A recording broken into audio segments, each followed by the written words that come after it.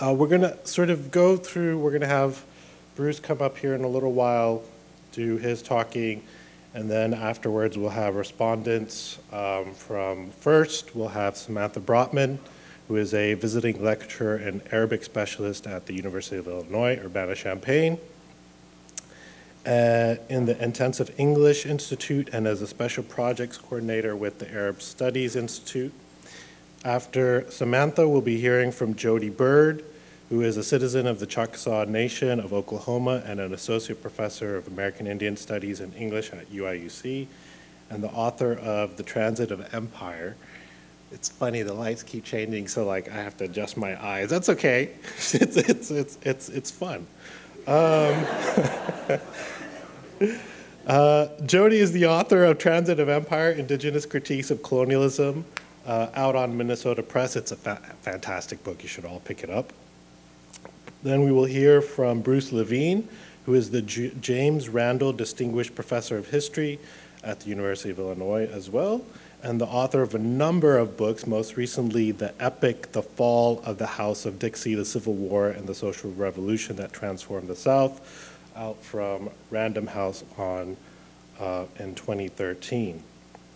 Now, as many of you know, this is the second of our canceled events in the crisis that followed the Salada scandal, what we've now dubbed it.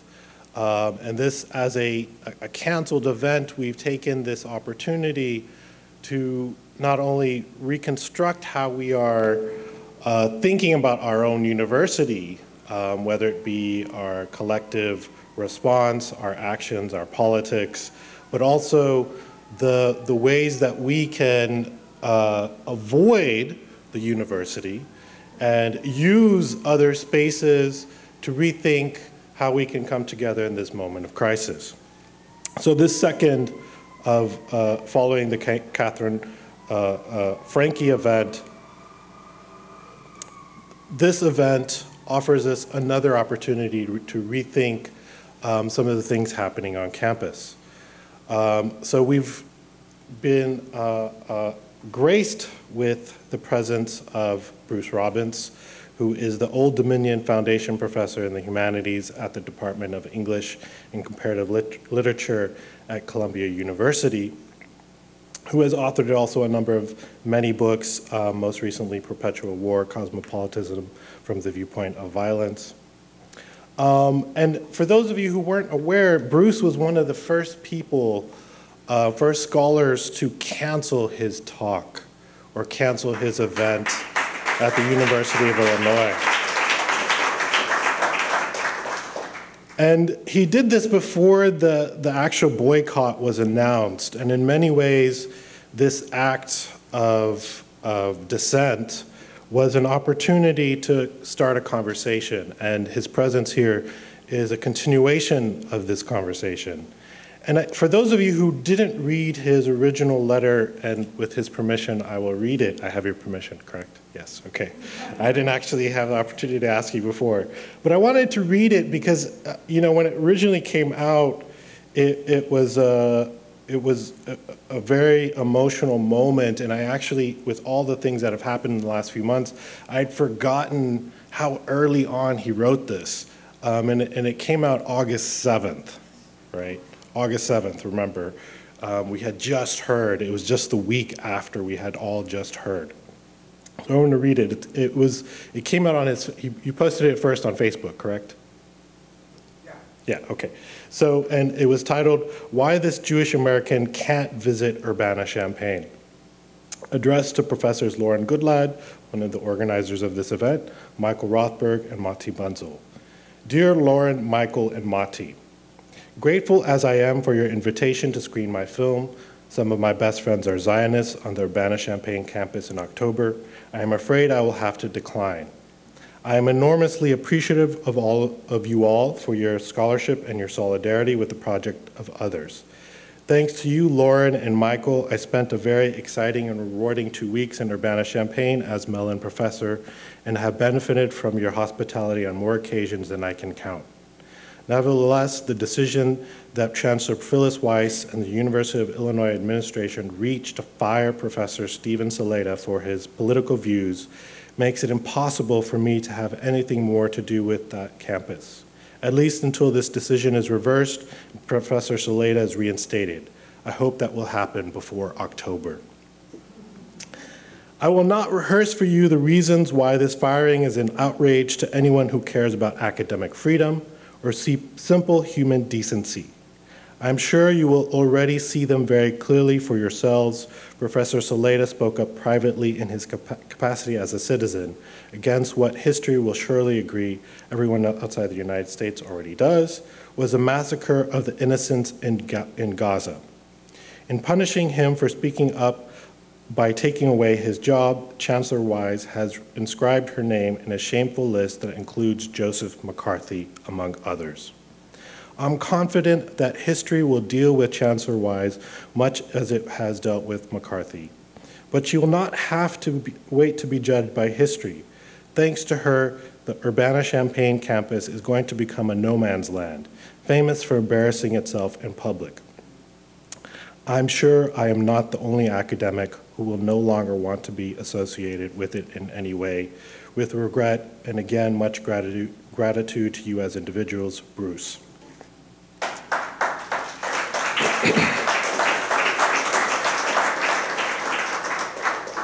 So before Bruce comes up here, I wanted to read to you very quickly as I can, a partial list of the names that are boycotting our university in an act of solidarity to think through, again, and I'm just going to read their names, not their affiliations or who they were coming to speak to.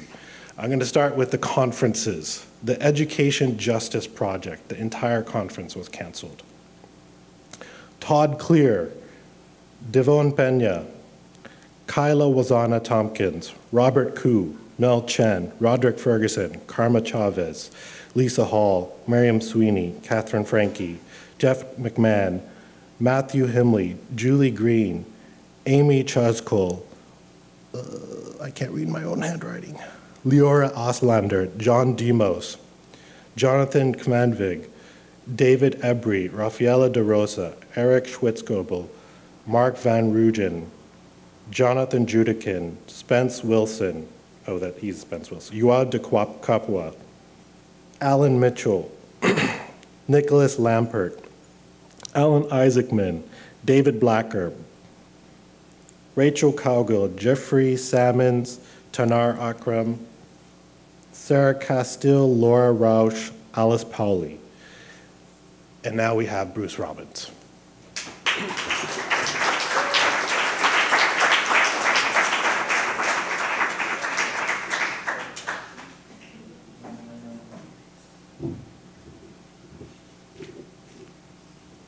Whoa. How did you do that? Okay, that's how you do it. It was actually very hard to decline the invitation to come here because I've had some of my most exciting intellectual experiences on this campus. And my gratitude to Lauren Goodlad and Michael Rothberg actually goes way beyond anything that I expressed in that very, very angry email. And then Facebook posting. And I guess I needed to say that. But it's also a little bit unfortunate to hear that email read out now because it's pretty much all I'm going to say again. But look, if you are so kind as to come to this, then you're probably prepared to hear again things that you have already heard and know very well. Those of you who were curious enough to see my film just now will remember the Pittsburgh 11th grader Jesse Lieberfeld. Jesse won the Martin Luther King Jr. Essay Prize, which asked high school kids in Pittsburgh to write about what Martin Luther King's ideas meant to them personally. As a Jewish American, Jesse wrote in his essay, he felt that King's call for equal rights for everyone was most relevant to the situation of the Palestinians. who are kept from statehood and from equal rights, both by Israel and by Israel's supporters in America, especially Jewish Americans like himself. Israel, right or wrong, is like white supremacy. In closing ranks against all critics of Israel and thus supporting Israel's systemic mistreatment of the Palestinians, his fellow American Jews were affirming solidarity with their own race at the expense of another race, Jesse wrote. They were playing the role of the segregationist South. There was footage that Jesse's father, whom you also see in the film, didn't give me permission to use, finally, in which he and his wife reported on their conversations with officials at Jesse's high school. As the film says, at the ceremony for prize winners at the end of the year when other students read their essays, the school officials hadn't allowed Jesse to read his essay. They decided that the essay was too controversial, this is in the film, and the parents seemed to have felt that though they were proud of their son, the outcry against Jesse being what it was, and it was quite a shitstorm, they had better go along with that decision. In retrospect, it seems to me they weren't proud of themselves, which is why they wouldn't let me use the footage. The word Zionism that I put in my title doesn't refer to the belief that Israel has a right to exist. That's something I believe myself, subject, of course, to further discussion about things like equal rights for all. When I use the word Zionism, I'm referring to people who deduce from their belief in Israel's right to exist that critics of Israel's actions are anti-Semites, even if all they demand is equal rights before the law. People who believe that an 11th grader who makes an analogy between the attitude of his fellow American Jews toward the Palestinians and the attitude of white segregationists to African Americans should not be allowed to express his ideas at a school assembly. I look forward to the day in the not very distant future when Zionism, in this sense, like racial segregation, will be an ideology that any self-respecting person would be embarrassed to advance in public or even to feel in private. The analogy is also meant to serve as a reminder that though this would be a big change, big changes do happen. In many circles, racial segregation was considered a respectable position. I said this in the film not too long ago. Back then, those who spoke up against it got the sort of treatment that Stephen Salaita has gotten here. It sometimes seems miraculous to me that so much has changed within my lifetime, if only in official discourse, and in spite of the persistence of racism, not only in official discourse, not only in the celebrating of Martin Luther King Day or the giving out of essay prizes honoring Martin Luther King's thought. There are, I think, historical grounds for believing that soon enough, the Chancellor and the trustees and the donors who conspired to deprive Stephen Salaita of his employment will themselves feel embarrassed at what they have said and done. I'm not going to talk about the particulars of the Stephen Salaita case, which I'm sure you all know more about than I do.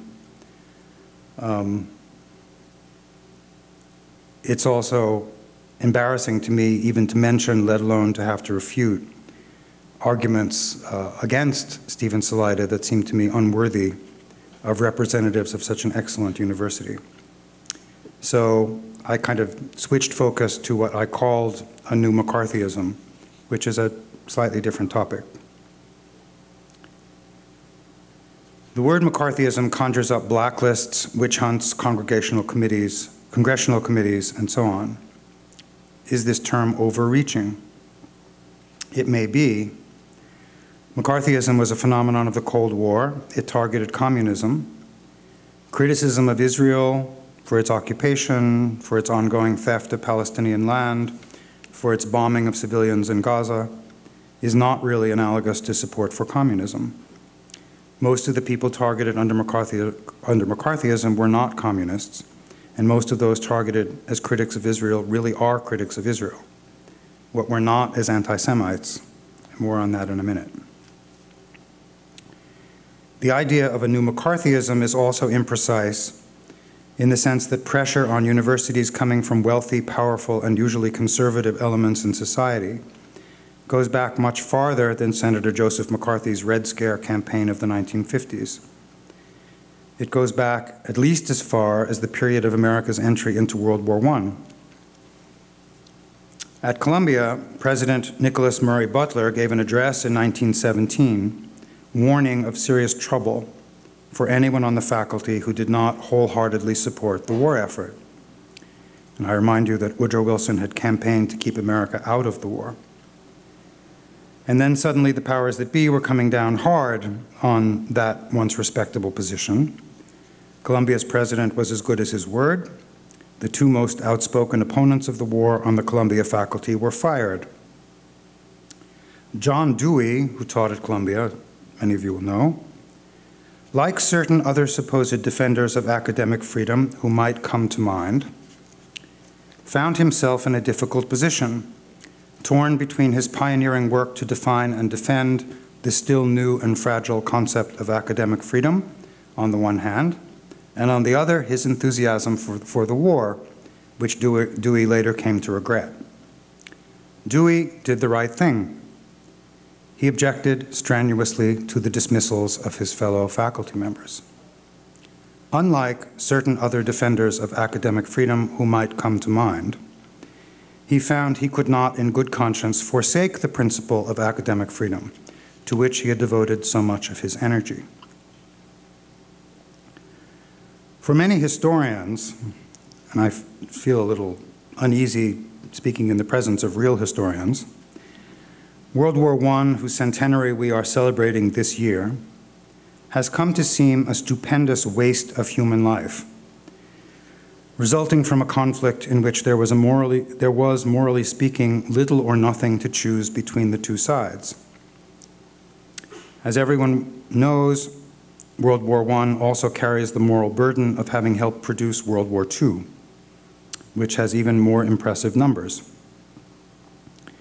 Up until very shortly before the outbreak of hostilities in 1914, exactly 100 years ago, the labor parties in both Germany and France were firmly committed to the idea that they had no quarrel whatsoever with the ordinary Frenchmen and Germans across the border.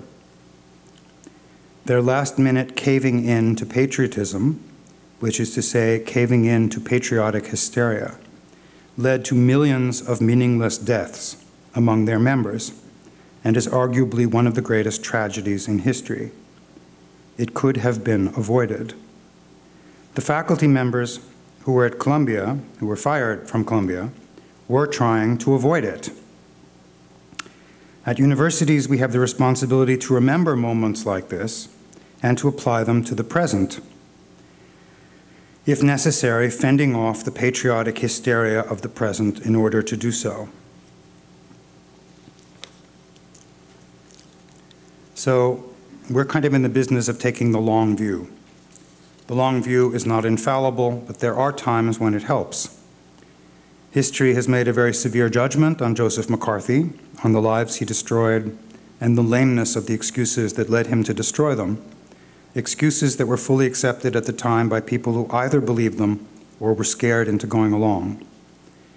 My title was intended to suggest that however widespread and pious the Zionist hysteria now seems, history will judge it in much the same way as it has judged McCarthyism, and those who went along with it as well.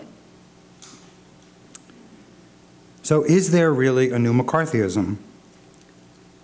That there are blacklists and witch hunts going on now, no one can doubt, who has looked into organizations like Campus Watch, which does list making, or Israel on Campus, which is active here from what I'm told. Some of you will have heard from my colleague Catherine Franke how she was told by the Dean's office at Columbia Law School that she could not announce a talk with the word Palestine in the title. Many of you will have heard of the case of Norman Finkelstein at DePaul, denied tenure after writing 5 books because Alan Dershowitz of the Harvard Law School led a campaign against him, and he too was judged to be uncivil, lacking in collegiality. Many of you will perhaps have heard of the Episcopal chaplain at Yale, Bruce Shipman, who last month responded to a New York Times op-ed by Holocaust scholar Deborah Lipstadt, and 2 weeks later was forced to resign. What did he say? This is what he said. Deborah E. Lipstadt makes far too little of the relationship between Israel's policies in the West Bank and Gaza and growing anti-Semitism in Europe and beyond. The trend to which she alludes parallels the carnage in Gaza over the last 5 years, not to mention the perpetually stalled peace talks and the continuing occupation of the West Bank.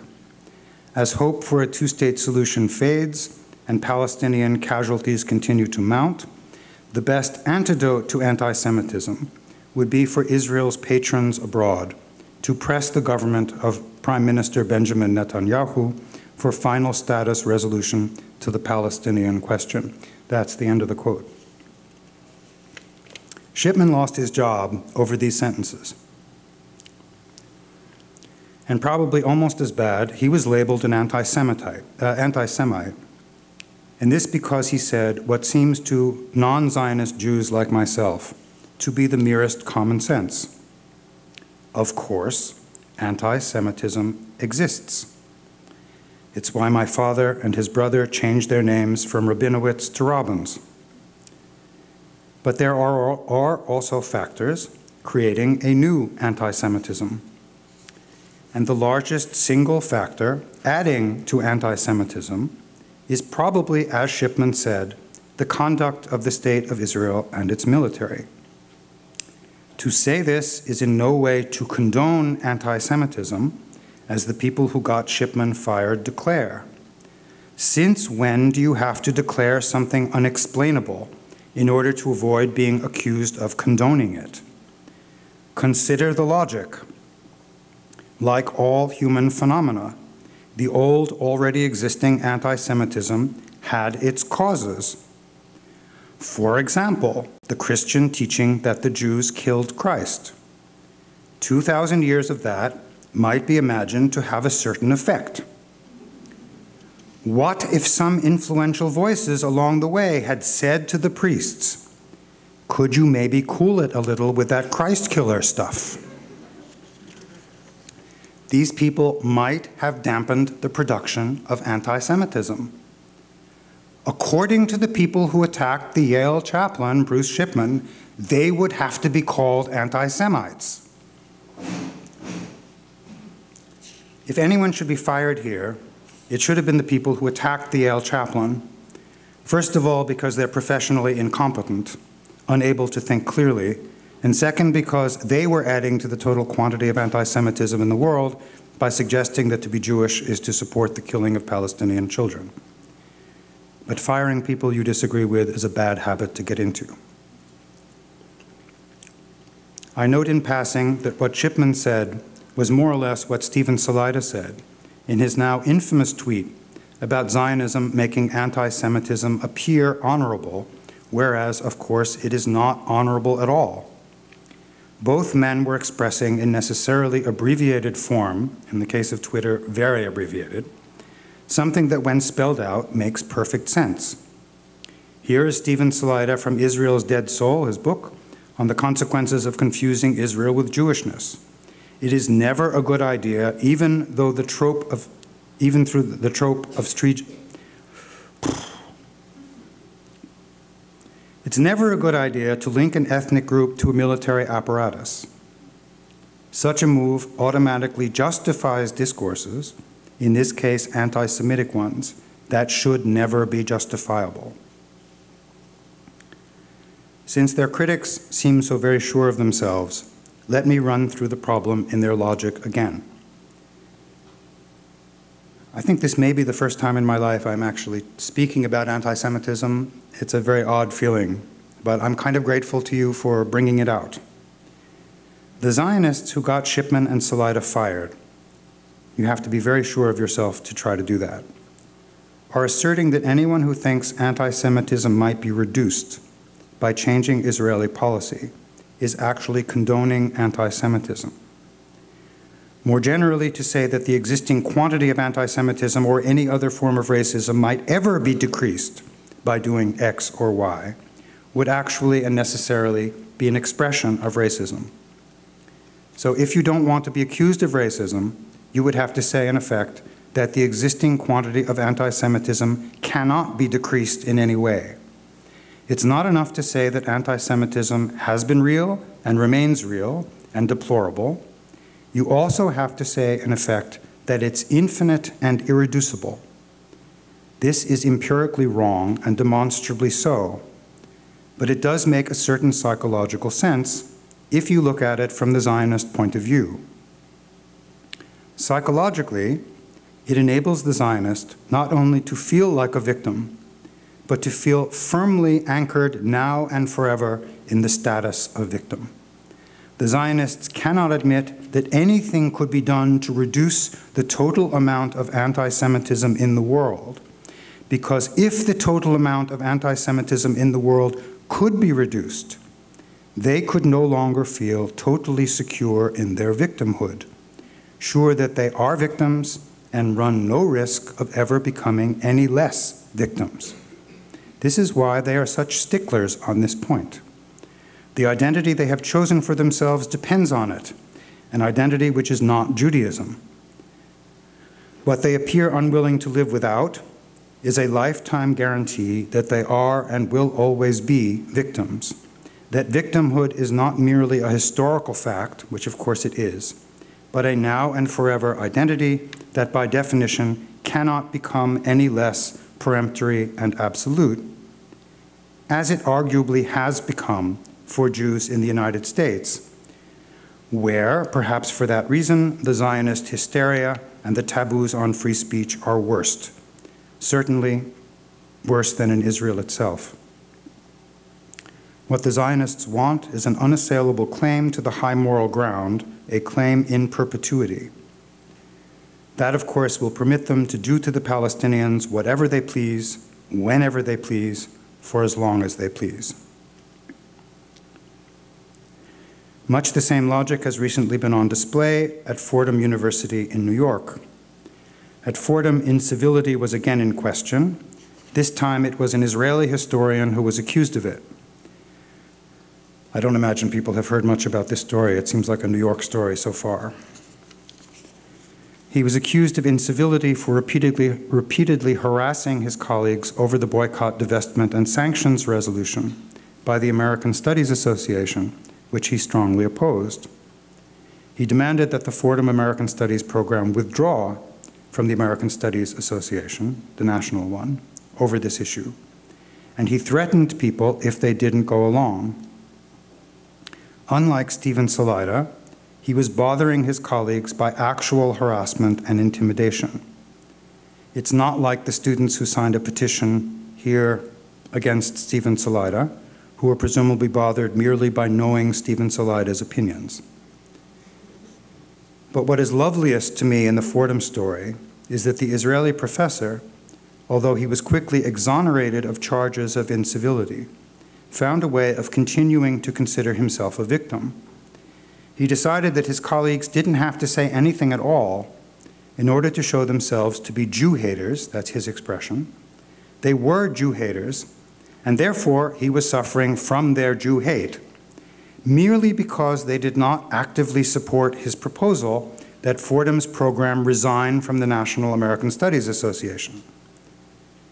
Being accused of anti-Semitism has been a bit uncomfortable for the head of American Studies at Fordham, who has expressed no opinion at all on BDS, but has refused to resign from the organization, and who, thanks to the accusation, has been receiving daily floods of hate mail, including threats to her person and her family.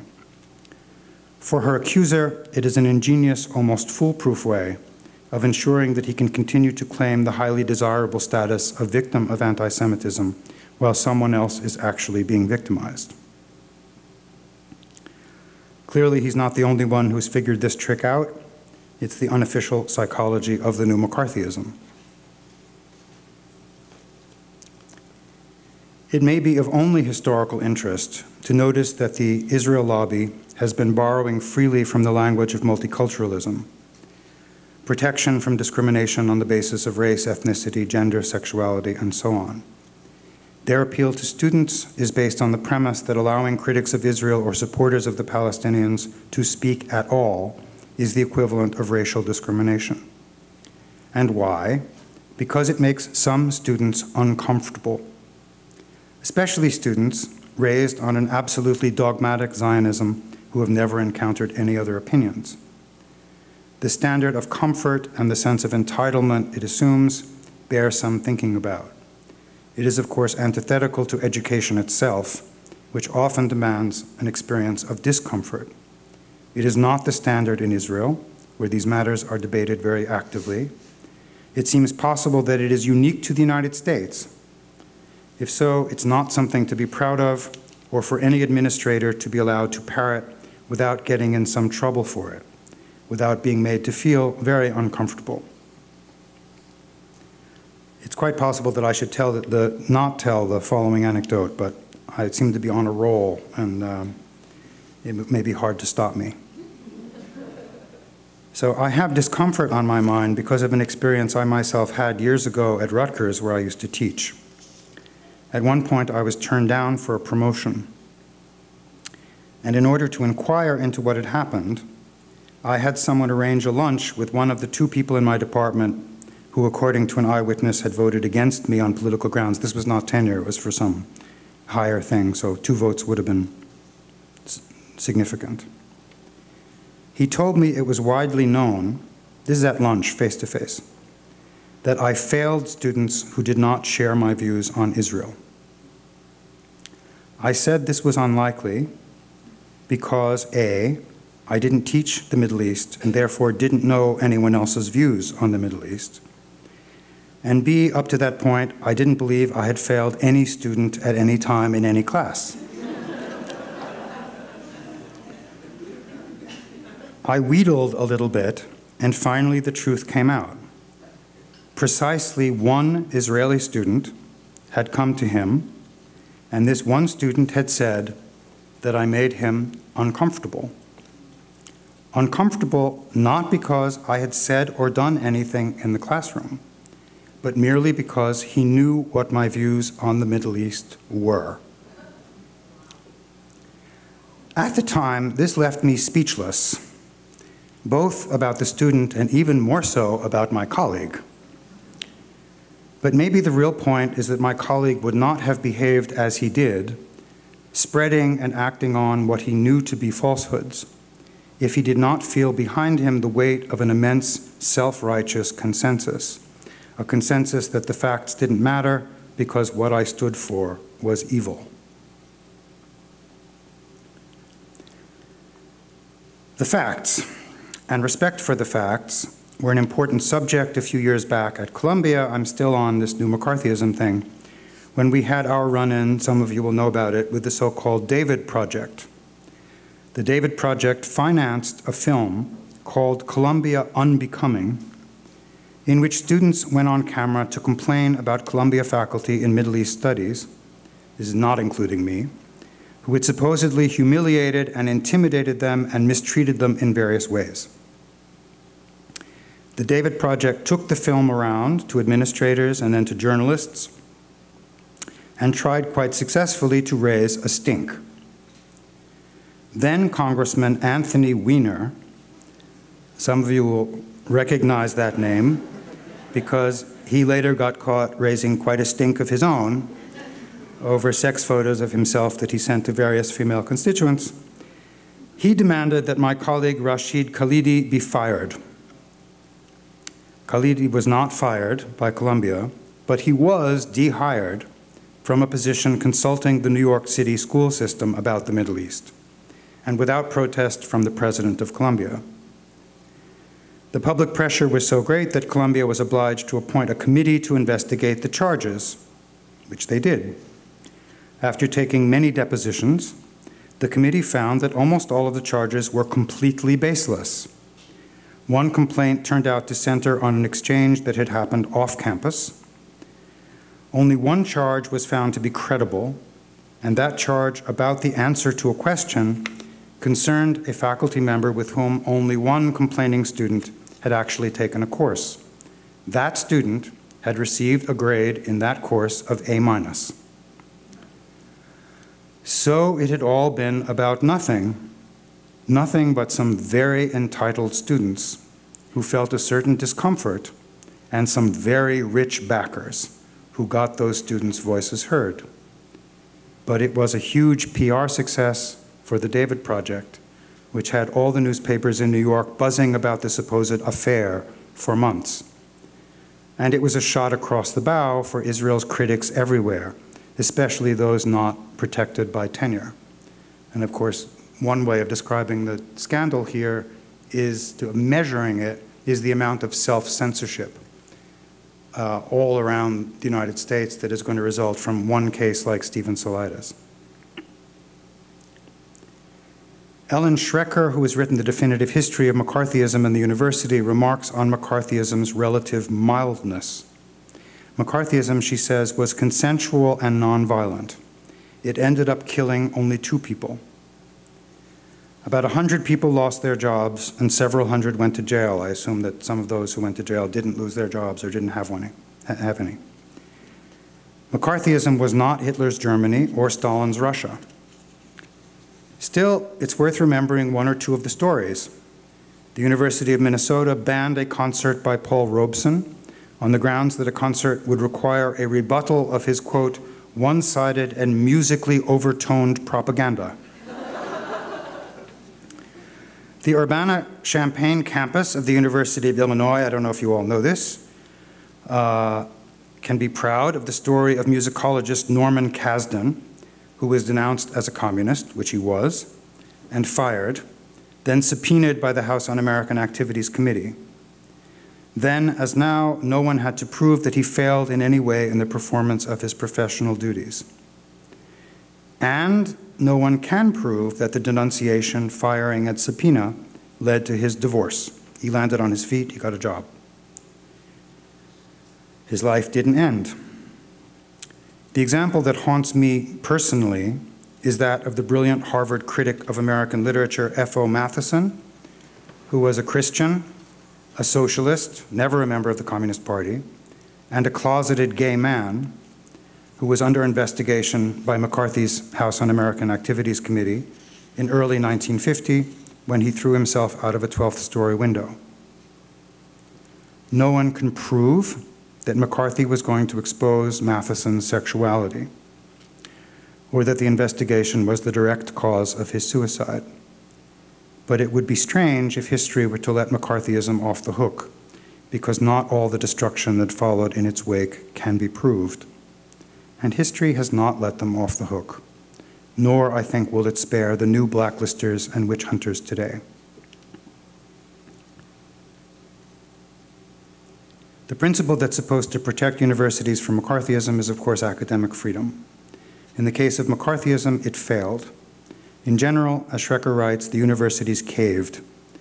In the case of Stephen Salaida, it has failed thus far, but the story is not over. The principle has been violated. Those who violated it will either find some clever way to change their minds, or their names will live uncomfortably in infamy. But the moral for us may be that the principle of academic freedom is not enough, that this is a fight that also has to be carried outside the university and conducted along other lines of attack. For example, as concerns the power of money to interfere where it ought not to interfere. I hope a legal case will be filed against the University of Illinois that will hit the university where it cares most, in its pocketbook, which is what the chancellor seems to have been thinking about when she listened to donors like Stephen N. Miller. You may have wondered, I hope you don't all know about this already because I'm so proud of my Googling. You may have wondered, as I did, who is Stephen N. Miller? I can't see you enough to know whether you're nodding. We know already, but this is what I found in my little Google. He's the donor whose communications with Phyllis Wise are now going to get a great deal more attention than they've already gotten. Aside from inheriting his family's office supply company, and thus coming into a tidy sum to use later as a venture capitalist, he is also on the board of an organization called the Jewish United Fund in Chicago. That sounds innocent enough. or it does until you start Googling them. The Jewish United Fund in Chicago, or the people who in 2012 fired the entire leadership of the University of Chicago Hillel, thereby eliciting the protests of University of Chicago faculty, because they decided that Hillel's leadership had become too independent. And in 2008, according to the Chicago Tribune, the same board closed down an exhibition put on by the city's only Jewish museum, on the grounds that, as the board's president said, aspects of it were clearly anti-Israel.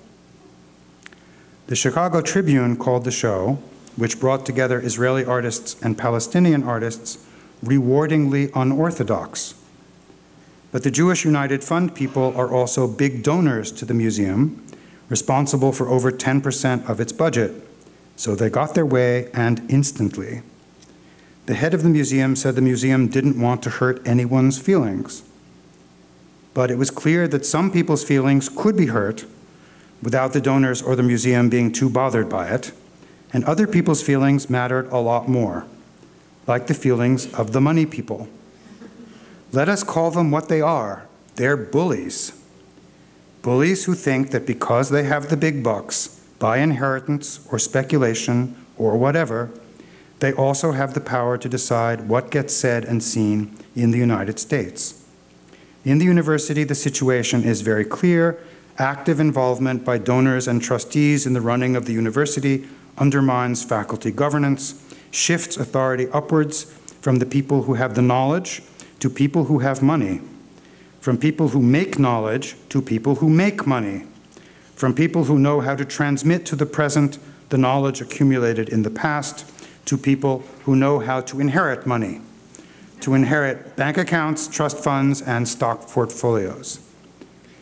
This is not just a concern within the university. Rolling back the administration's decision in the Salida case may not be entirely separable from rolling back the Supreme Court's decision on Citizens United. There are various things that I don't entirely agree with Stephen Salida about, but I think I'm actually going to skip them because I have indulged myself and gone on a bit too long. Are we actually likely to see a new McCarthyism, a full-scale repetition of the phenomenon in all of its brutishness? I don't actually think so. What I actually believe is that there's a certain desperation in this arm-twisting on the part of Zionism's zealots. They have to know that they're losing the battle for public opinion around the world. Sweden, as you've heard, has just voted to recognize Palestine. In Britain, the House of Commons voted to recognize Palestine by a vote of 274 to 12. It's non-binding, this is true, just symbolic, but what powerful symbolism. And lest anyone not take it seriously, John Cassidy writes in The New Yorker that a statement during the debate made by Conservative MP Sir Richard Otway should be a wake-up call. Otway is a military veteran, and he represents an affluent constituency south of London. He voted for the Iraq War and has long been regarded as a staunch ally of Israel. Mr. Otway said, I quote, "Israel has slowly been drifting away from world public opinion. The annexation of 950 acres of the West Bank just a few months ago has outraged me more than anything else in my political life, mainly because it makes me look a fool, and that is something that I resent." Here in the US, of course, the politicians keep giving Netanyahu standing ovations, rubber stamping every new theft of Palestinian land, and blaming Hamas for the death of Palestinian children. But even here, there are lots of signs that public opinion is shifting away from the old Zionist pieties. Signs that there are a lot more Jesse Lieberfelds out there applying the equal rights lessons they learned reading about Martin Luther King to the Middle East, no longer willing to pretend it's okay to be PEP, progressive except Palestine. According to the polls, young Americans who get their news and got their news about the slaughter in Gaza from social media rather than from newspapers or TV, which are much more highly curated, were much less likely to accept the Israeli line. The Open Hillel movement, which had a big conference at Harvard a few weeks ago, has clearly caught on. Their motto is from Rabbi Hillel, "If not now, when?" The motto is worth stealing. Thank you.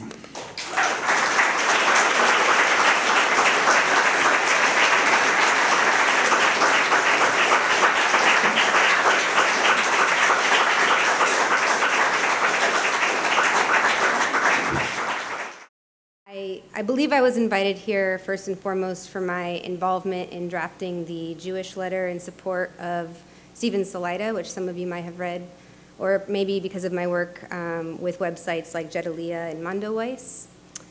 Nonetheless, my experience was very similar to those of the other American Jews in this film.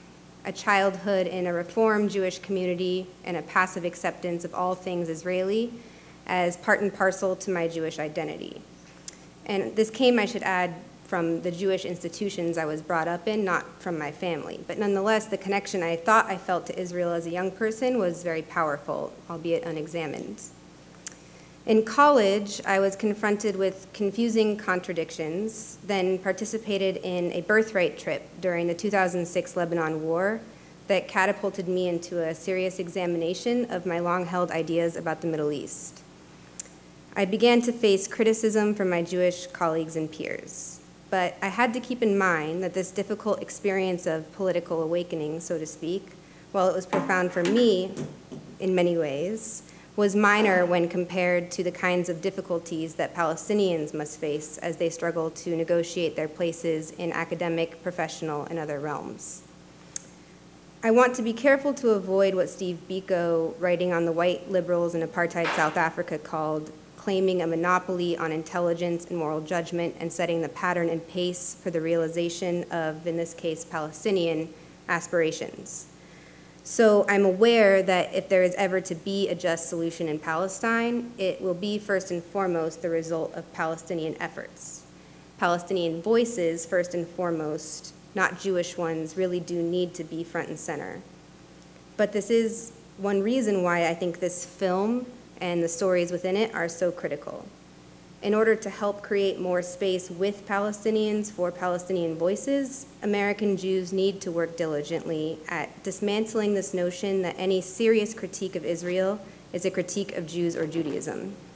As a Jew, I am uniquely suited to this role, and it is a role that I am still trying to figure out how best to fill.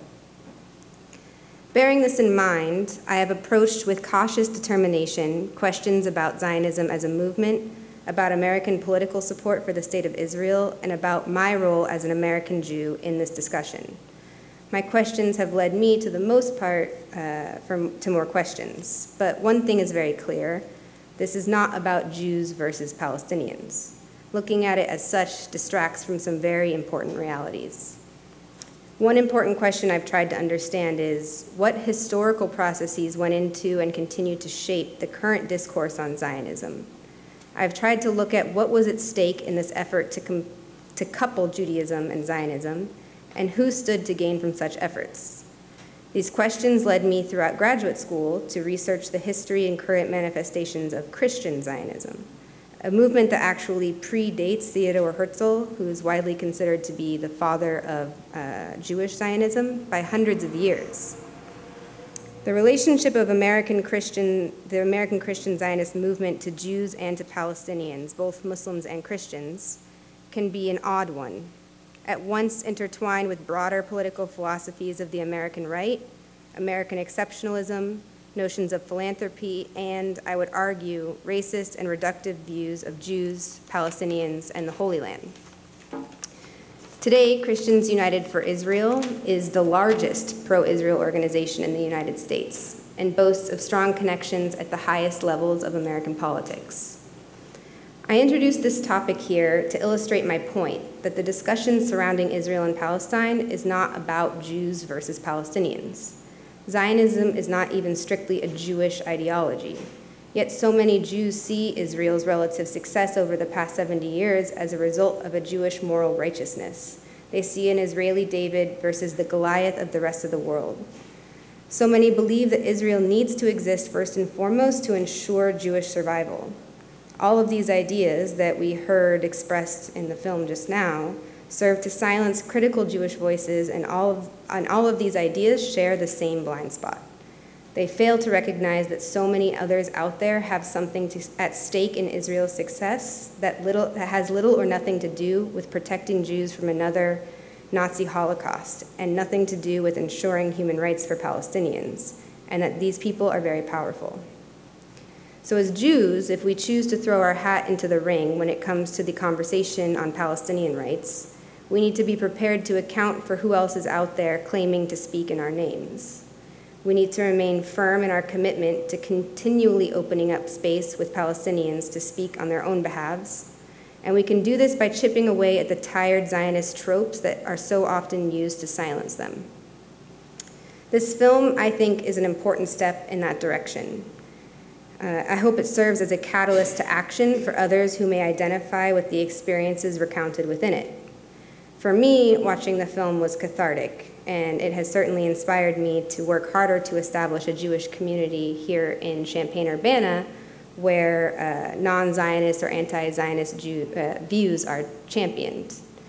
And I encourage anyone who's interested in being involved in such a community to contact me, by the way. So again, I'll say I'm very flattered to have been invited to speak alongside the others here, and I'd like to just say a personal thank you to Dr. Robbins for his important work.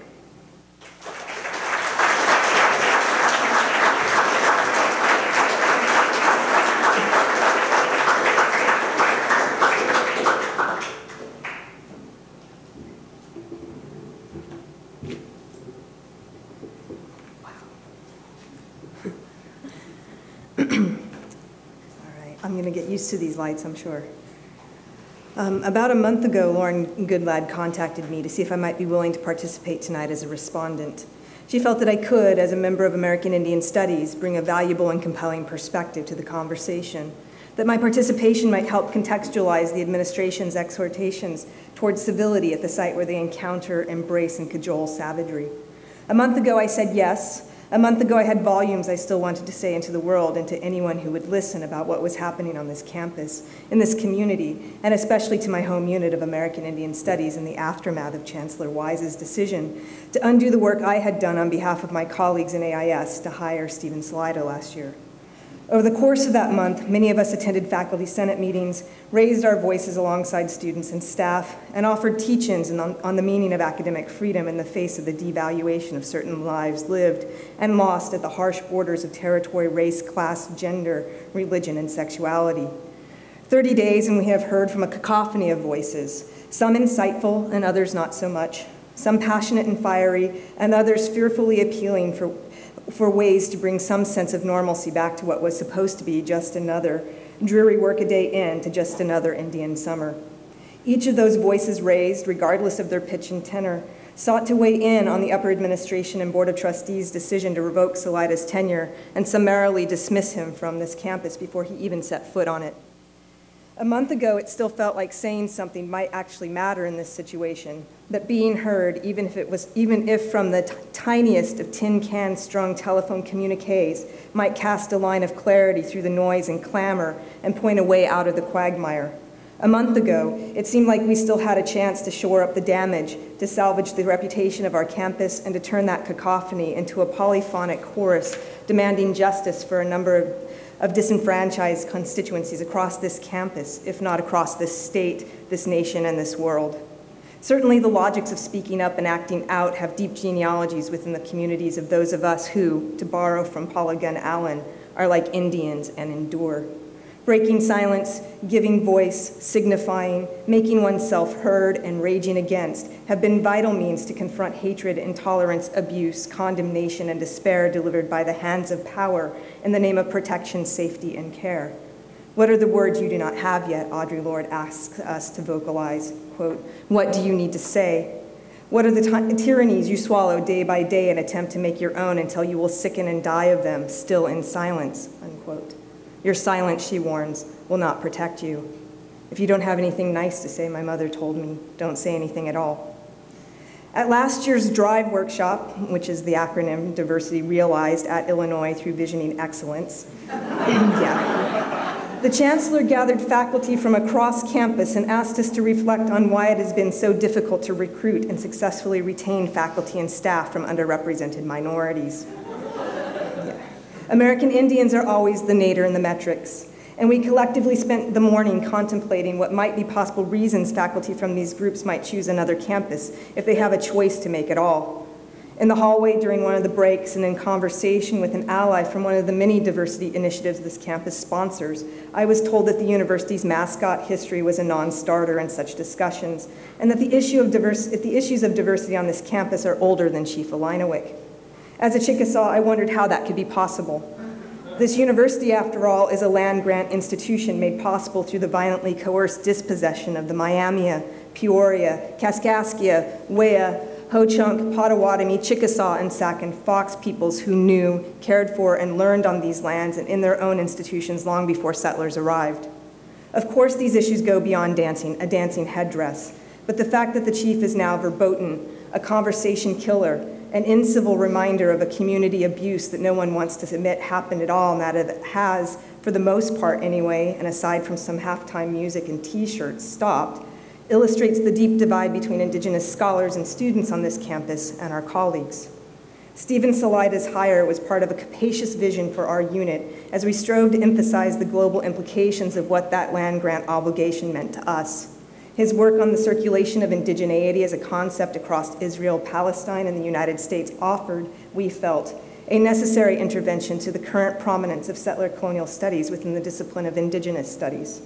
In refusing false equivalencies, Salaida's work challenged indigeneity's applicability to Israel and Palestine, at the same time that he asked us to consider the epistemic investments the colonizer and colonized both have in making claims to being indigenous to a contested space and to the histories of oppression that might entitle each to that space as reparation. Instead of easy answers, Salaida asked us to reflect on the scale and scope of the work we do in the spaces of the dispossessed. Each of us are asked to make our own the tyrannies of sexual harassment, homophobia, racism, anti-Semitism, and the daily aggressions, large and small, as a matter of course, in the name of making this campus inclusive and in pursuit of those spaces and forms where we might momentarily be heard. And meanwhile, power speaks back to us through the same strategies of refusing to be silent. In the last 30 days, Twitter has seen a rise in misogyny, racism, and hatred, and that's saying something, right? In the name of defending a small but threatened enclave of young, privileged, and primarily white men who feel that their culture and identity are under attack by feminists critiquing representations of women in video games. Using death threats, frappenings, and a daily barrage of noise under the hashtags Gamergate and Not Your Shield, these gamers have taken to Twitter to raise their voices against what they feel is a tyranny they have been asked to swallow. The logics of Gamergate are the logics of our campus. In the name of ethics and civility, those with power accuse those drawing attention to structural violences and inequities of being bullies, of ruining something vital, of attacking something precious only power can fully appreciate and truly protect. In the contest of voices, the win has always been to make it seem as if both sides are equally matched in their opposition. There are, after all, two sides to every story. In 30 days, I've gone from shaking with wanting to speak to now not knowing what would be useful to say. To validate on the one hand the reality that some on this campus fear Salaida's voice and a rising tide of anti-Semitism around the world, and to remember on the other hand that his voice was speaking into a barrage of missiles aimed at brutalized and entrapped people. In the 50 days between June 8th and August 26th this summer, the State of Israel was able to silence the voices of over 2,200 Palestinians. If we are facing a neoliberal revolution in the form of a new Red Scare that uses the ethics of speaking as a means to silence, then we are also in a fraught clash over meaning, signification, and interpretation. The answer may not be found in the speaking, but in the spaces of not speaking, of inhalation, of pause. The last 2 nights have been the annual peak activity for the Orionid meteor showers, and for Southeastern American Indians, of which the Chickasaw are a part, the next 30 days are what's left of this year's cycle for the souls of the dead to prepare for their journey through the door to the afterlife. While everyone knows that this land once belonged to Indians who were, alas, somehow and regrettably removed a long, long time ago, I would invite you each to step out into the night air tonight and really think about what the silence of those who cannot speak means to us now. What words might we have yet to find through which to confront the ongoing implications of that loss on this land and in this community? Thanks.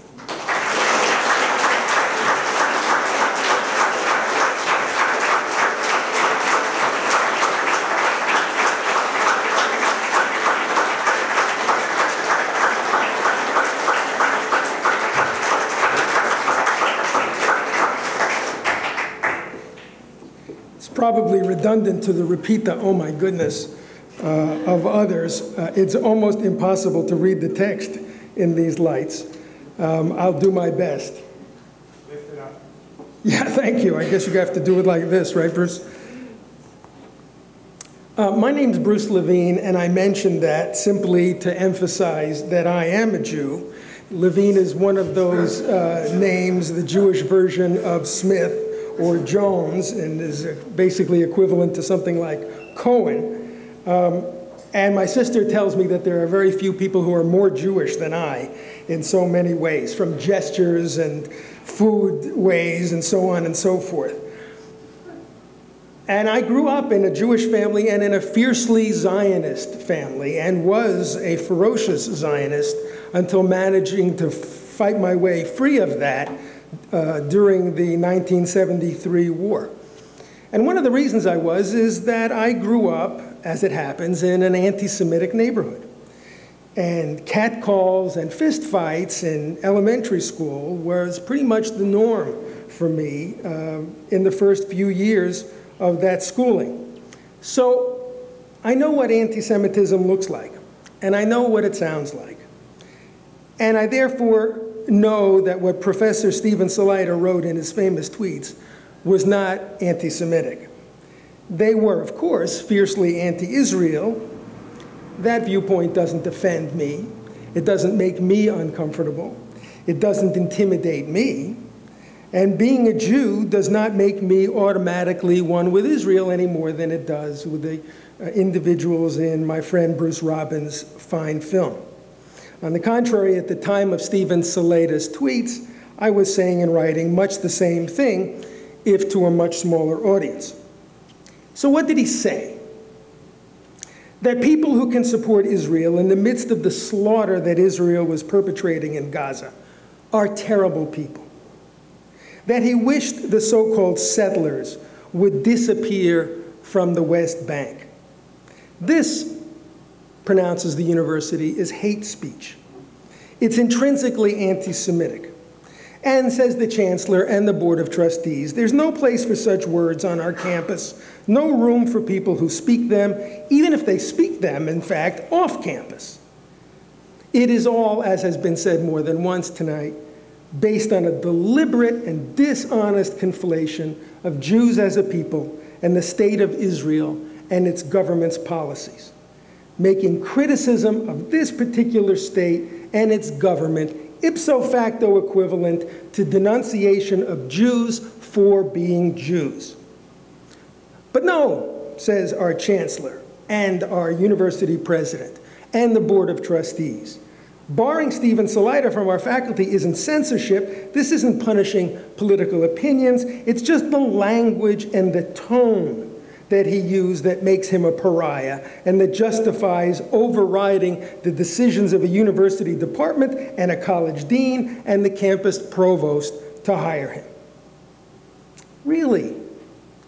Can you imagine someone being punished in this way for expressing virtually the same opinions about, say, Vladimir Putin, or Al-Qaeda, or Hamas, or for that matter, Cuba, or indeed for denouncing in similar terms nearly any country, government, or movement that is not in public favor in this country? And the answer, I think, self-evidently is no, because it's obviously not strong language and incivility that the university's administrators and non-academic trustees object to. It's the fact that Salaita employed that language and tone against a target, a state and government that they like, which means in turn that the treatment of Salida and the American Indian Studies Department and the Liberal Arts and Sciences College, and whether they know it or not, the treatment of the faculty as a whole on that campus is precisely about political opinions and silencing those that those at the top do not like. And it is a part of a national campaign to silence critics of Israel, as Bruce ran down more than adequately.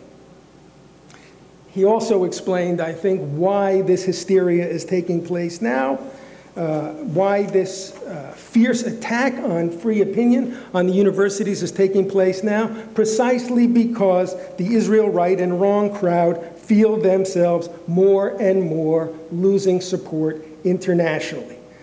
And that, in turn, is happening because the Israeli government's more openly right-wing, racist, and repressive and vicious actions are becoming more and more obvious on the world scale, including among, if you pardon the expression, the Jewish diaspora. The Board of Trustees, the Chancellor, and even the heads of the University Senate can't understand why, as they often put it, we keep harping on this case. Why can't we let it go? Can't we let the healing process begin? No.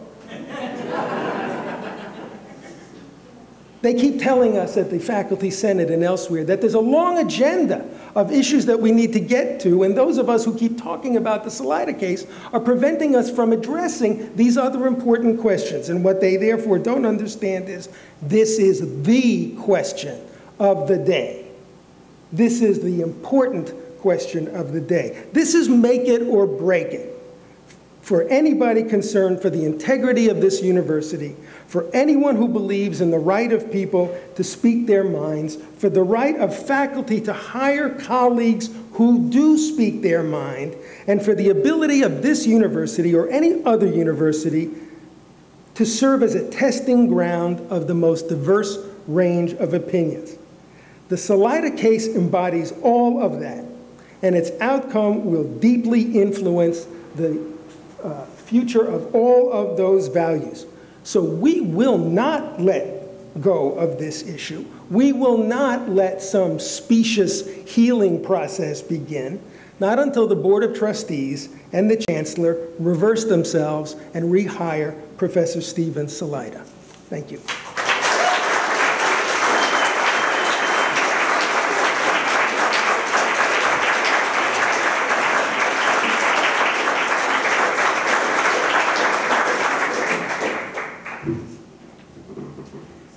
I would ask everyone to come back up on stage, barring any further audio and lighting issues. And as we transition to, I guess, a Q&A and discussion period, can we please have a round of applause for Lauren Goodlad, who put this together?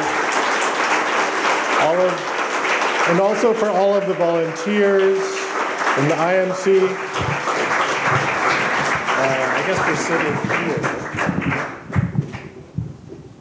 here. So for those of you who would like to raise a point, have a comment, questions, we're setting up a mic here.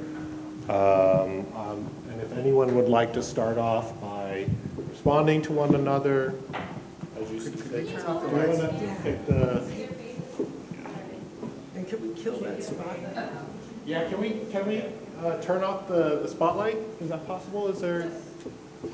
Let's turn on the spotlight. Here, here. Yeah.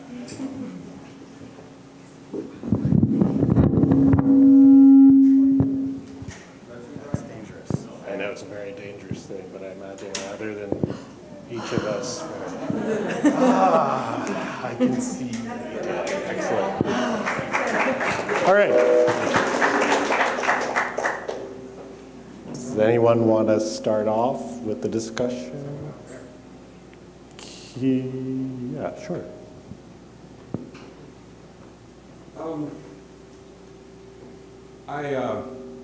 I want to challenge Carrie Nelson to review one of Professor Salaita's books. I guess that's some kind of comment on the suggestion.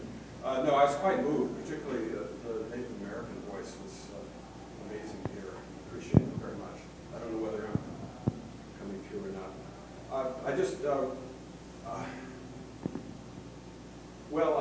I already said my main point, which is that someone who can go on media and not declaim the power of money in this academic freedom situation, as Carrie Nelson did on the airwaves locally, on the public station, I think should have to account for himself. I don't know whether he will or not, but anyway, appreciate all of your work very much. Thank you. Okay.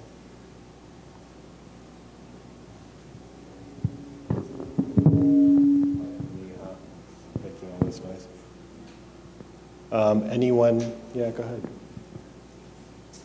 Well, I'll try and say something to stir up some controversy then. One of the things that we noticed in, say, Chancellor Wise's mass mail was the rhetoric of civility, don't offend anybody, and it was a neat end run around academic freedom, of course. But what I want to challenge this group to think about, at least, is the extent to which, foreseeably, over the course of many years, the left has somewhat handed those tools to people with the power to use them in the service of power, you know, in the service of people who actually have power that we don't have. And what I'm referring to, of course, is the many decades of somewhat obsessive talk about watching out for each other's feelings and being careful not to offend anybody and making sure that it's a welcoming environment. All the rhetoric that then Chancellor Wise was able to use for people who actually have the power in this society, which ain't us. And I just want to raise the question of whether anybody looking back thinks maybe that wasn't such a great idea to emphasize that without due respect for the value of, that John Dewey saw, of putting up with things that hurt your feelings, that you hate, that you wish, you think aren't true or wish weren't true, and so on. Thank you.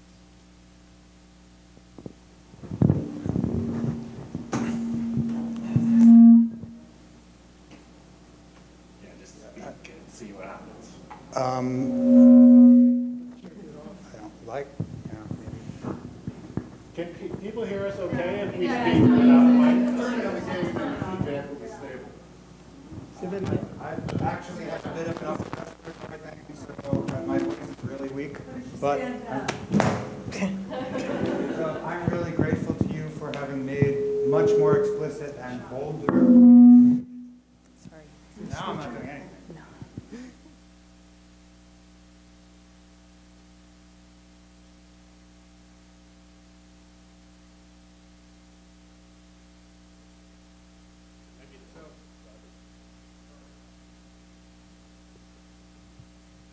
For what it's worth, at Columbia, it's worse. So I'm grateful to you for making more explicit and bolder something that I kind of knew on some theoretical level, but I only started to feel, since we're speaking about feelings, very strongly when I was writing this. It was exactly as you said it, that we have given them a set of weapons which they are now proving themselves very good at using. And I do think that there was a problem in our use of those weapons initially, which, you know, I'm seeing more clearly now when they're coming back the other way. And, you know, some of it really, it sort of comes back to trying to imagine on the left a version of self-assertion for sort of damaged and disadvantaged identities which don't kind of reify those identities and the borders around them, and yet definitely push the sort of claims in their name, which is tricky, but it can be done. One of the models that I fall back on from time to time is the one that I get from Chantal Mouffe and Ernesto Laclau. I don't know if people still read them, but it's a kind of coalition politics in which the idea is, in the face of a common enemy, groups which represent otherwise quite very different interests come together. In the course of making that coalition, in the face of the common enemy, they all have to change. So you never come out of an alliance like that quite as you went in. And the assumption that you must always be open to some degree of self-transformation seems to me the necessary political assumption for this kind of struggle, which is, of course, the struggle of our time. But you know, the cruder version of it, which is just saying I'm injured, is the easier one for people to fall back on. Now, I felt a little torn to be saying about anti-Semitism something that might have that I could say as a Jew about anti-Semitism, but some of my friends might not want to say in quite the same way about the various things that they are. But it was also, every time I've had an invitation to speak at this university, I have found myself being asked really interesting questions and saying things that I hadn't thought before. So this is another such occasion for which I'm again very grateful.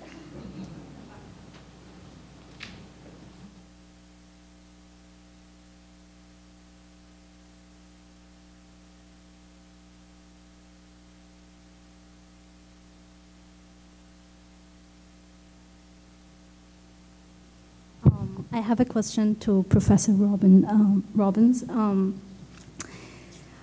It's like I'm asking for an opinion rather than, I don't think it has a specific answer to it, but I'm wondering why it is that the case of unhiring Stephen Salaita resonating the way it is now in this year. Why it is that Palestine on American campuses now considered more controversial than it was in 1948, 1967, 1973, or et cetera, right? And I ask in response to this current tendency of treating his case as an anomaly rather than a continuation of this tradition, this practice of shutting off Palestinian scholars. And I've been recently approached by people I had previously conversation with about Palestine. They could not, where I could not like converse to them about it because they seemed not to be interested in the topic or seemed to have conflicting opinions about it, but are now coming to me and saying, we're going to decolonize Palestine. And I'm telling them, well, we've been doing that for 66 years. Get on the project, right? So I'm just asking, why is it now? That's it. Thanks. Thank you. Thanks. I don't think I have a really good opinion on that very, very interesting question. I suppose the first thing that comes to mind is what Bruce Levine said, which is that they're making a very, very big deal about every case now because they're desperate. That is, the Zionists feel that they are losing ground in world opinion. And it's actually, I understand that this case will not make it seem that way, but they're up against more than they used to be. There were easier ways in the past to shut things down or never let, the idea that any Palestinian voice should ever be elicited on issues for a long time would simply never come up. You would have, a Jew on this side and a Jew on that side, which is to say the whole conversation was over here and no Palestinians whatsoever. I don't know whether I have to apologize, this is thinking of what Samantha was saying, for having chosen only to have Jewish voices in my film. But that was a very conscious choice because I thought politically I know the audience that I'm trying to appeal to. Otherwise, I entirely agree with you. I would like to think that the desperation partly has to do with a change in the American identification with Israel, which is a kind of, frontier identification. There's an old frontier story about the people populating of this country and the stealing of land from Native Americans, which resonated a great deal, with the story of the founding of Israel, a land without people for a people without land. And since you mentioned the early dates in the 1948 and the 1950s, I think that and the proximity of the Holocaust gave Israel a kind of free ride in American opinion for a long time. And I think, the ride is a lot less free these days, and that's a very good thing. I mean, there are other, there's a kind of fundamentalist Christian support for Israel. There are various, it's not just us who are supporting, sorry, I don't, of course, but you know what I mean. So yeah, I think there's probably been quite a historical change in that sense as well. I'm not optimistic in the sense that there's simply an accumulation of casualties, because my experience in talking to people is that they often don't know about the earlier casualties. They know about the most recent ones, and then they forget, and they have to be reminded which luckily the Israelis will do, by invading again and killing a large number of people again, and therefore the reminder happens. Sorry, I'm not really as sarcastic as I'm sounding, but the idea of you can't do what they did in '67 and '82 and on and on and on and on, and the various incursions into Gaza since then, without a sense of outrage kind of accumulating. I'm not actually sure that the accumulation is happening. That said, it may be that your question is really unanswerable, in the sense that it just happened by coincidence here and now, in Urbana-Champaign, with this particular case in this particular department, and that none of these generalities really is relevant at all.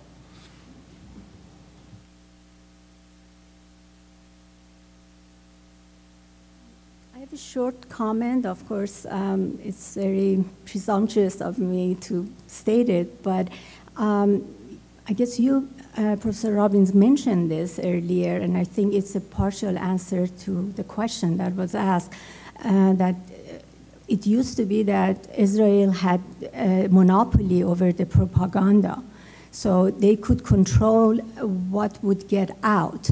But nowadays they have lost it, and I think that has contributed a great deal. Like, there is electronic intifada, there is Mondoweiss, and then there are people, in Gaza who can actually make videos and send it out.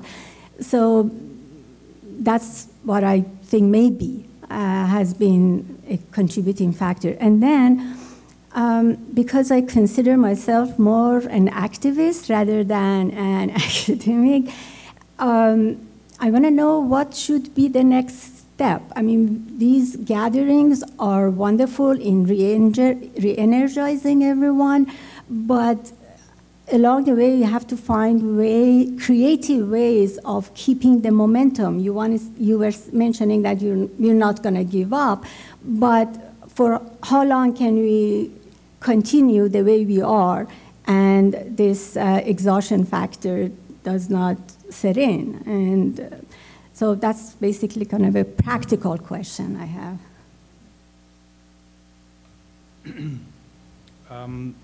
This maybe is going to sound a little controversial, but maybe this is a point in the evening where you won't mind a little controversy. I think it would be great if there were,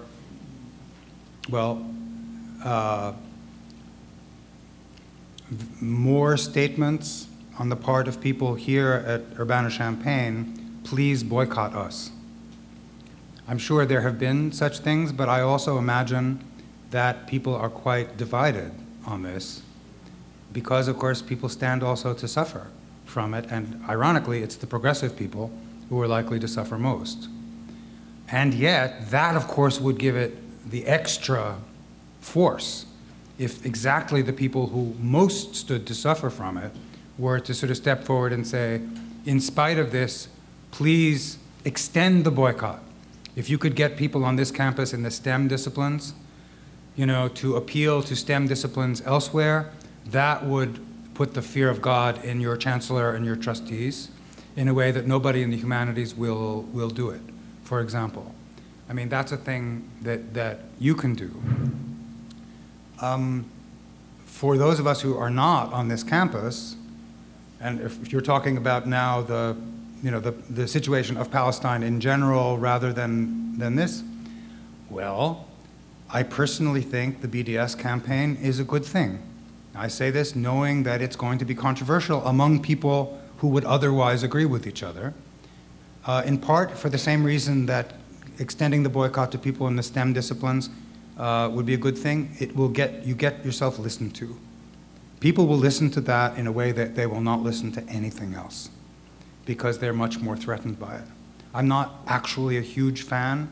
Otherwise, academics, I think, by definition, almost by their constitution, are not comfortable with the boycott idea, but sometimes you have to do things that you're not comfortable with because you think they will move the game along. And that is what I've come to think. I'm not sure that I would have said the same thing a year or two ago, but now it is exactly what I think. Maybe it's because I'm desperate, because I cannot stand not to be heard on these issues.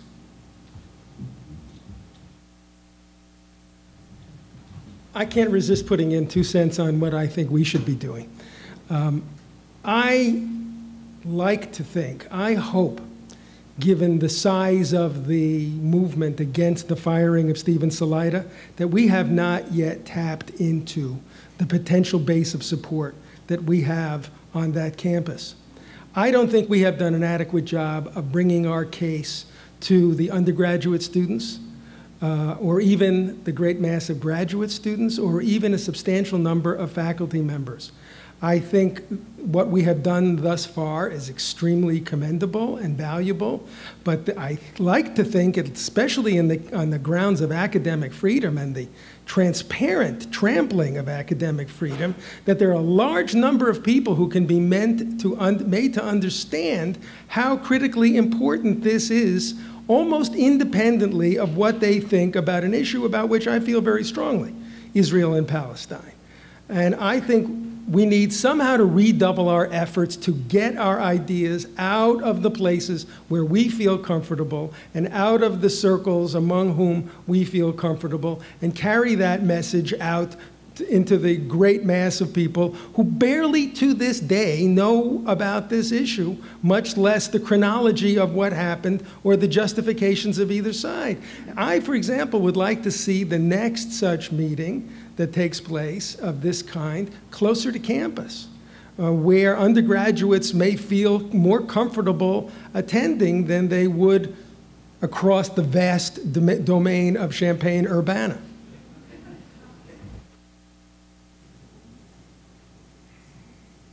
If you guys wanted to. Two quick things. I wanted to thank you for your film and for coming to speak to us. I also thought the comments were remarkable.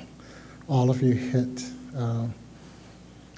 points that were, quite frankly, uplifting and inspirational at this time. I wanted to note in particular the Samantha, that really important invoking of Stephen Biko, and not losing or conflating the critical voice with, in this case, the Palestinian voice. For Jody, it's the challenges of that Native American voice, however it has to be voiced. And Stephen, this is far from over, and you just really nailed that. But the 2 points about the centrality of the Palestinian voice in conjunction with an indigenous studies program is absolutely key here. I was a bit bothered or surprised to hear you, Bruce, think sort of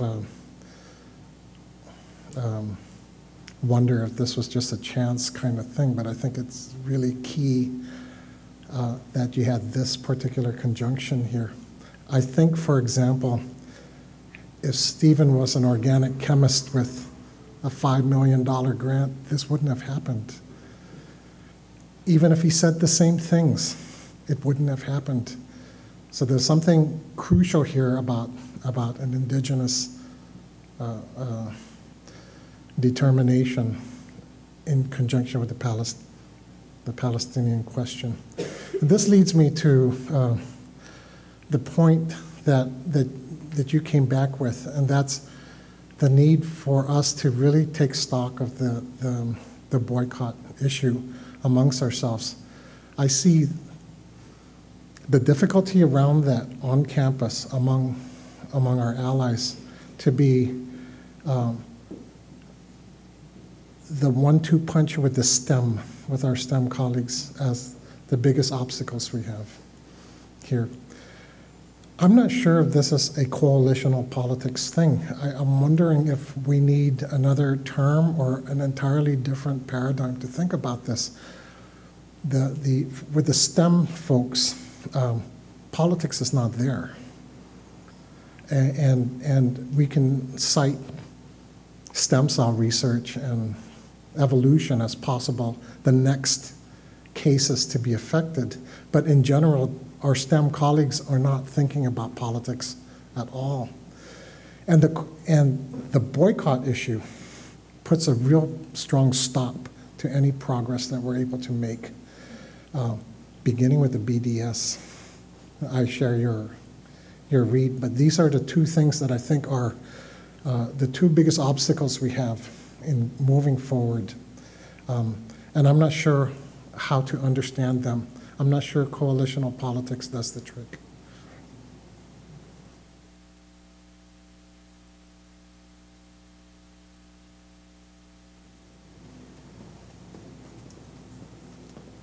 Hi there. I think when we talk about Israel-Palestine, it becomes important to invoke other settler colonial areas, like we talk about South Africa apartheid a lot, and we talk about, as you mentioned and other people have mentioned, U.S. colonialism and its continuing effects. So in the vein of that, my question is kind of a two-parter. One, as apartheid has fallen and its legacies remain in South Africa, as the U.S. has changed its imperial structures domestically, internationally, what can we as activists who are against these sort of structures, what can we learn from how they've changed? And my second question is, what have Zionists learned from this change, and how can we combat that to some degree?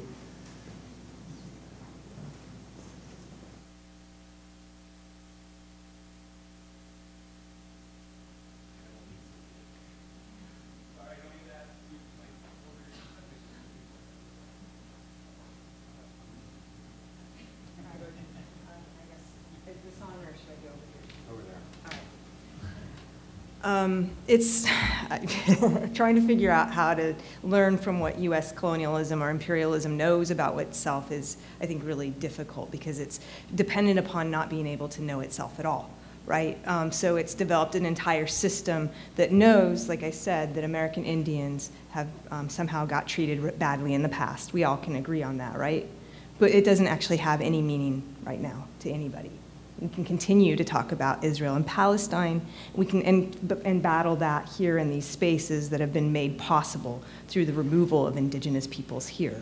And so one of the reasons I think Vince was trying to gesture to is that why this is happening now is partly because indigenous studies is making some inroads. We have Idle No More in Canada. We have people like Naomi Klein linking environmental devastation to the future of human survival to indigenous treaties. These are the things that are standing at this moment between us potentially and human destruction. And so the alliance of this is not not a happenstance. It's that this is the critical moment in which these things will either make change or will fall as we tip towards neoliberal control where everything is profit. I mean, not that we're not almost already there, but there's glimmers. At least that's the hope, right? And so the part of me that's optimistic is that this, in some ways, the scale of what's happened to American Indian studies on this campus in the face of the undoing and the unhiring and the sort of unraveling of our vision and the discrediting of our program on this campus was exactly proportionate to the work that we've done to make our unit strong.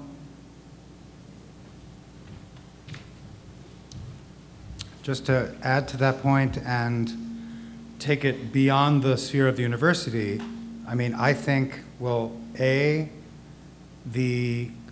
creation of an international indigenous movement, which is a relatively recent phenomenon, really from the 80s, is a good example of the kind of, I don't know, maybe coalition is not the right word, but a mode of political action which involves at least some degree of self-transformation. In the sense, if you think about it, I really shouldn't be saying this maybe in the presence of people who know a great deal, but oddly I've had a chance to watch this since the 80s. Different indigenous groups which define themselves extremely locally in terms of extreme particularity decided that they could join together with other groups which also define themselves very locally and in terms of particularity to form an international movement. Everybody had to change in order for that to happen. It didn't leave any particular group exactly as it was. And it has been quite successful as a political movement. Some of you will know, in 2007, the United Nations passed a Declaration on the Rights of Indigenous People, which, with rights to self-determination, and an extraordinary document people had fought for 25 years. A lot of people thought it was never going to get passed. Now that is a political accomplishment. It's a step in a much longer fight, but it's a very important one. So, you know, it's great that Indigenous Studies is rising as a movement in the university, but it's not just in the university. And some of the pressure, if this was not a coincidence, may be real political pressure that is being exerted outside the university as well.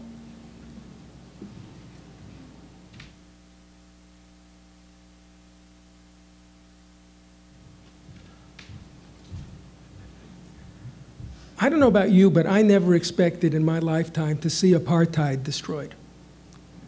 Everything said to me at the time, as hateful a system and as vile a system and as obviously horrifying a system as it was, everything on the surface seemed to say that this was going to last indefinitely because they had the guns and they had the money and they had the backing of the United States. And arranged against them was a movement that had none of this. And yet it happened. And yet it was overcome. Nobody in 1850 expected to see slavery destroyed within the next generation. But it happened. And I think one of the lessons to be learned from what happened in South Africa, or for that matter, the destruction of an institution like slavery that had lasted millennia, is that even though things seem strong and impossible to overthrow on the surface, they're not as strong as they seem, and they can be defeated. One of the ways slavery defeated itself was trying to suppress criticism of that institution by constantly, out of insecurity, clamping down on the free expression of anti-slavery views. The slave owners began to convince a growing number of whites in the United States that the defense of slavery meant an incursion on their rights, was in fact an infringement on their liberties. And this, to them, was intolerable.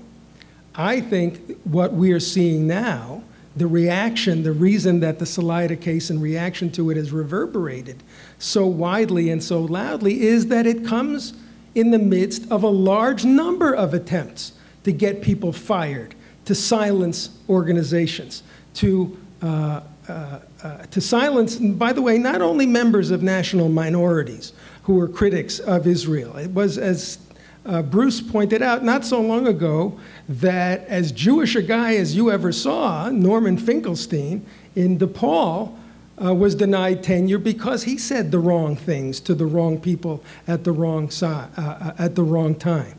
But with that case and a series of other cases, a larger number of people are beginning to say, we can't allow this to go on forever.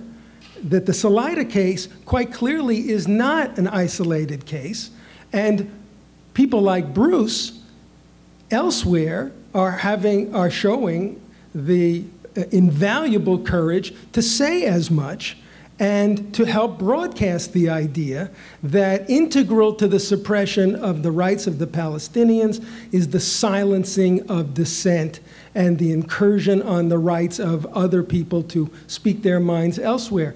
And I think there's reason to believe that that dynamic in which the Israeli government and its supporters find themselves trapped is going to deepen criticism of Israel and a willingness of a growing number of people to look again at what they thought they knew about this question.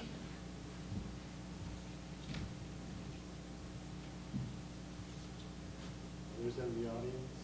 A question here, there. Don't be shy.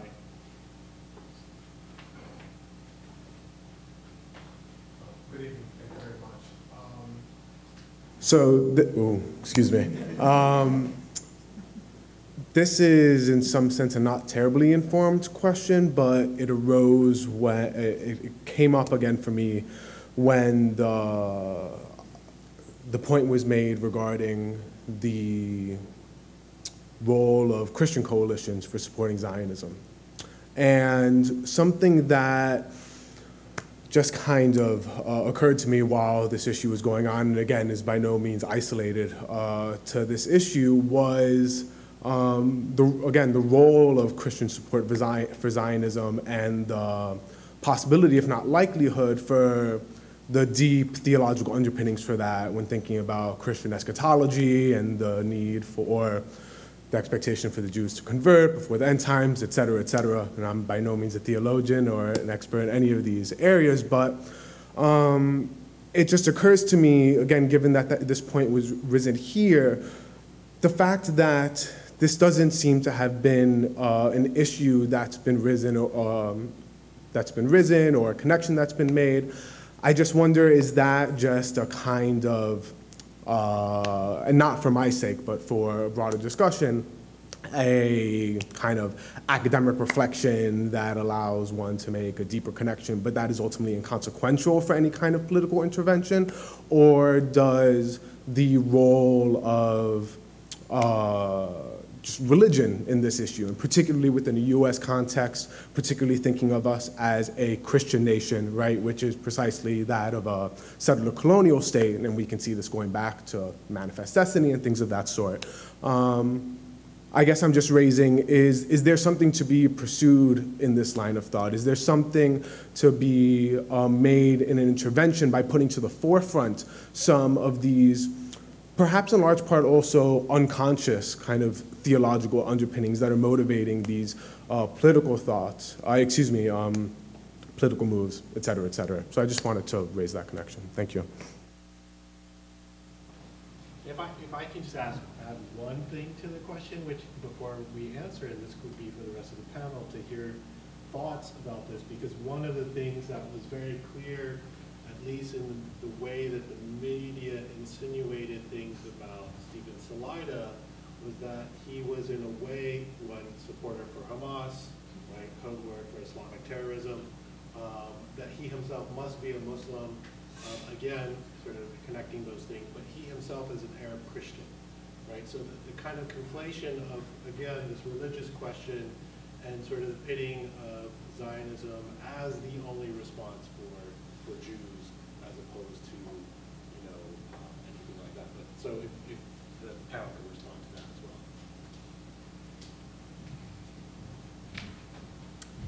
well. I would just say I think that I agree with, I think your question is really important. I don't really have the answer to that. I'm not an expert on Christian Zionism. I just sort of began asking questions about it.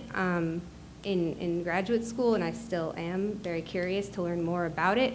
But I think one of the reasons why it hasn't really been a part of the mainstream conversation about Zionism, and why the conversation about Israel and Palestine is still formulated as one as Jews against Palestinians or against Arabs, is because I think the Christian Zionist, at least in the American political world, the Christian Zionist movement has done a very good job of framing their support for Israel and support for the Jews in Israel in particular as a sort of, some sort of form of philanthropy, a sort of form of patriotism.